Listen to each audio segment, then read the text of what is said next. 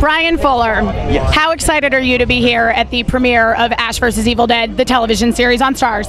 Very excited. This was pivotal to my adolescence, the first Evil Dead and the second Evil Dead. So How old were you when you first got into the Evil Dead franchise?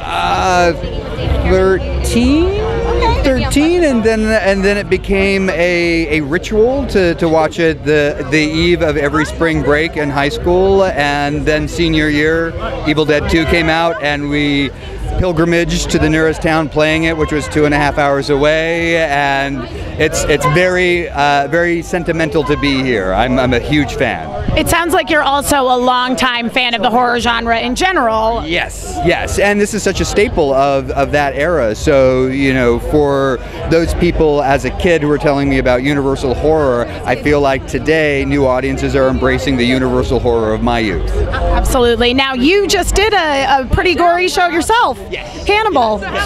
Now, do you feel like Ash vs. Evil Dead is going to carry on some of the, blood, guts, and gore that we were seeing in Hannibal? Well, I think their manner of arterial spray is different than Hannibal's, but I'm glad that horror is being represented on TV because it's my favorite genre, and I'm glad that Starz is embracing it with a big budget and Sam Raimi's back. So this is a wonderful time for television and a wonderful time for horror nerds.